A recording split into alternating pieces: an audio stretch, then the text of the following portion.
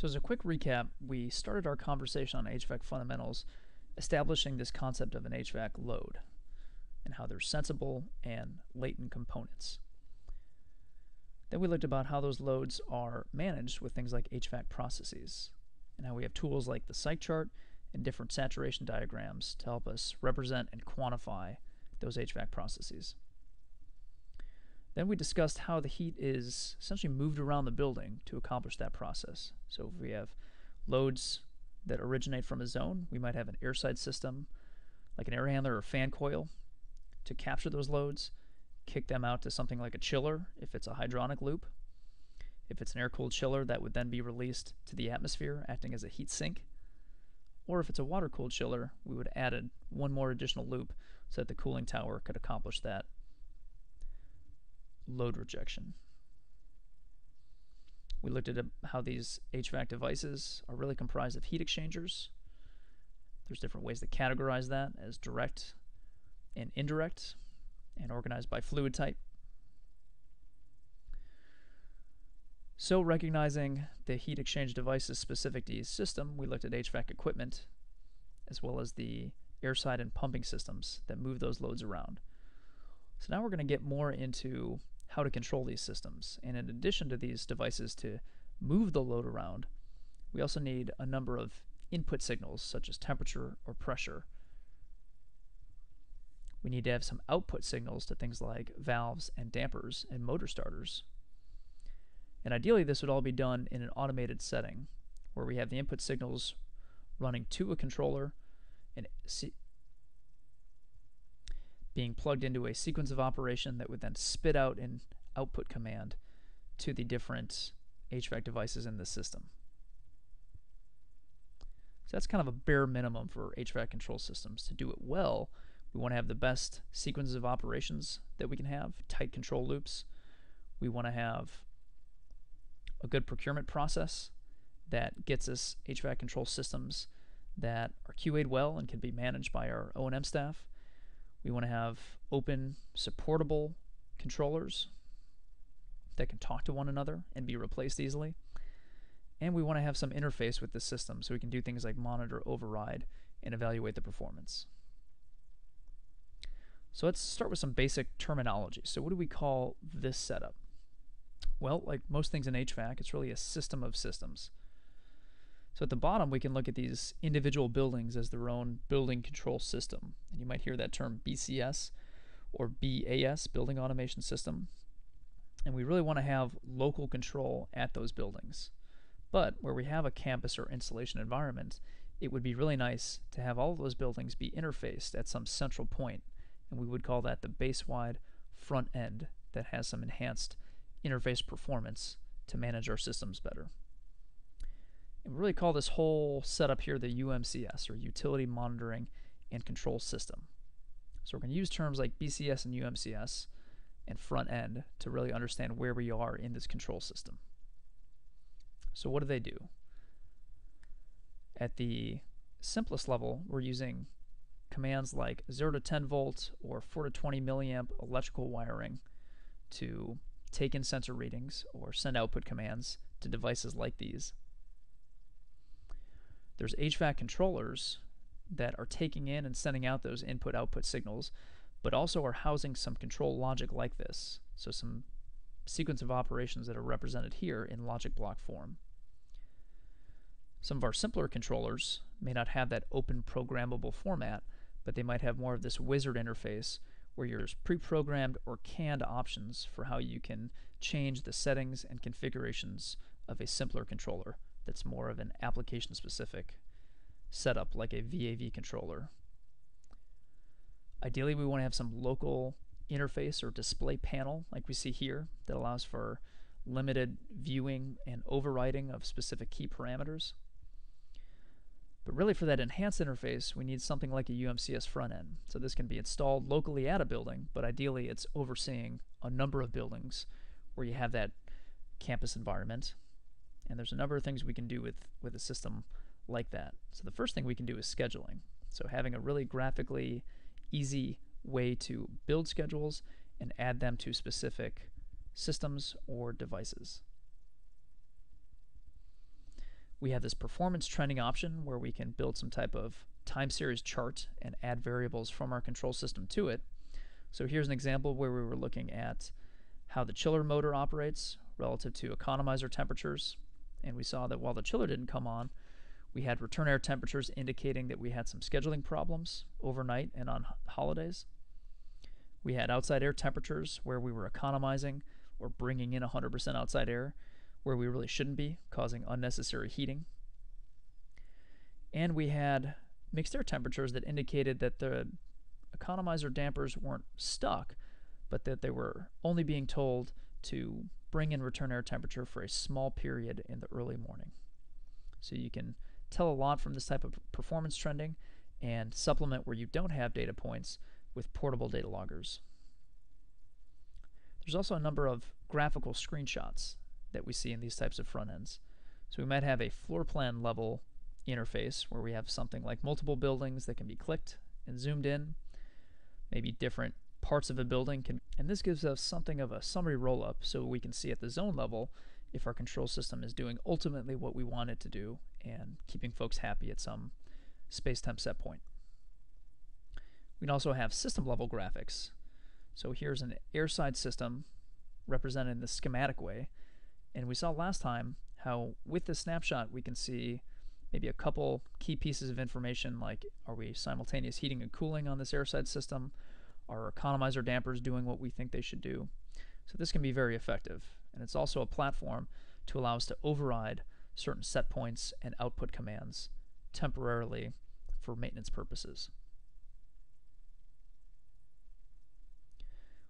We also have the option to alarm where we have a UMCS front end, and we can create specific groups so that if an energy manager is interested in some performance issue at a building, informational alarms can be sent directly to him or her via email.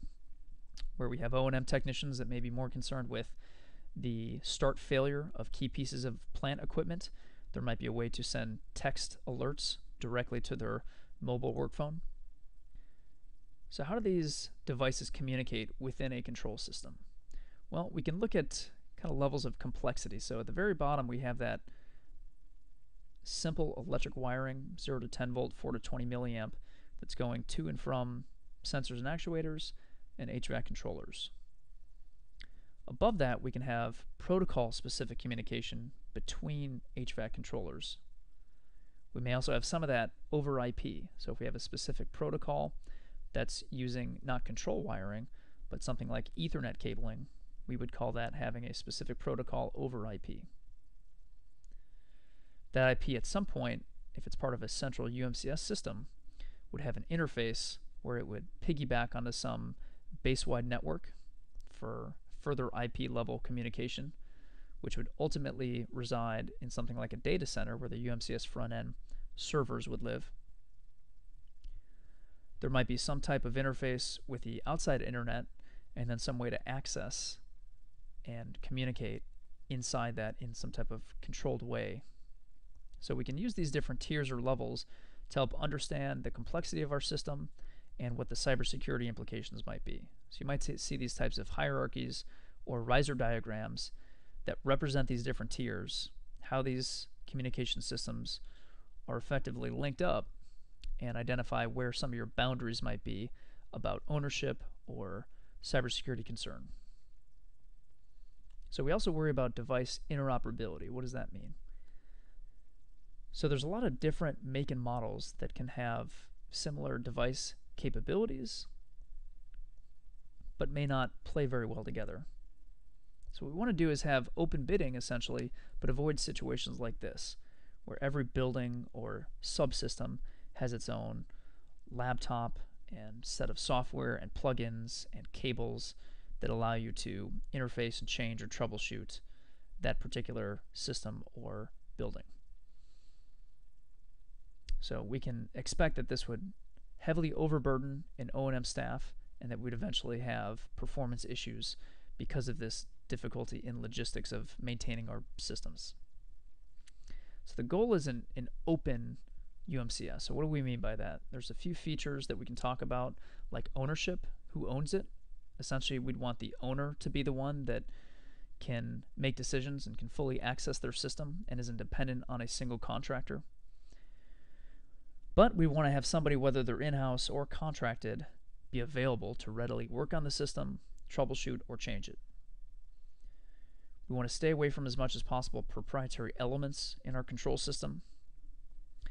We want to be able to have multiple vendor devices communicating and being able to be easily replaced. And we want to have as many buildings as feasible integrated into a central front-end system. So we have different open protocols or different communication standards to help support this concept of openness. The two main ones that we can talk about would be LawnWorks and BACnet. So LawnWorks, or LAWN as it's generally referred to, uses the Lawn Talk Communication Standard. It has an organization called LawnMark that sets out specific device profiles, and it has a standard platform or database type called LNS. And those are some of the typical terminology that we'll see in a lawn system that we want to be comfortable with. For BACnet, it's got its own set of standards and organization and profile types. But there's also the Niagara framework, and this is somewhat of a different animal in the sense that we're still using LawnWorks or BACnet or some specific protocol at the building level, but what happens is that building level network would come into a Niagara framework supervisory gateway, sometimes referred by vendors as a JACE, that would then have a specific protocol that would go above that called FOX to your UMCS front end. So there's other open protocols out there, but the ones that are really supported right now on the whole building design guide are the BACnet Lawn and Niagara framework types. So if you were to go on the whole building design guide, you would see that there's different control specifications and criteria that would help us in delivering these open systems where we have retrofit or new building opportunities. So on the specification side, we have this division 23 and 25, and we have different documents broken into different functions of our control system. So here a general spec for our projects. We have a separate spec for sensors and actuators, a different one for sequence of operations, and finally a separate specification for the protocol specific devices that we may use. Similar on the Division 25, which is for the UMCS, we have one for implementing UMCS, one for testing, and a separate one for cybersecurity. There's also design criteria that exist, and that's also broken up in a similar way here that can be accessed on the whole building design guide. So what makes for a successful UMCS or overall control system? Well, at the building level, we can look first at the sequences. We want to make sure we have energy efficient sequences that are only running systems equipment when we need to at the design points that they need, and that those sequences of operations are able to be maintained by O&M staff. We want to have the right instrumentation and controllers to support those sequences done in an open way. We want to have software and interfaces that allow us to access the building level system in the ways that we need to. And we want to have the right roles and plans so that we have people and contingencies to know what needs to happen when the system needs to be worked on or changed. For the entire UMCS, we could look at this question of interoperability. How are we going to approach that? How can we maintain an open system? How can that system also be cyber secure? So do we need to accredit that system so that we're allowed to operate it in a specific configuration? Who's going to be using and accessing that system and when? And again, what are the plans for when that system goes wrong? Who are the IT contacts and the right people that need to be watching and notifying when the system loses connectivity or isn't operating the way that it should be? So that's our general overview for HVAC controls, and we're going to continue with another overview about the history of these systems and a little bit about the theory about what we're trying to accomplish with HVAC control.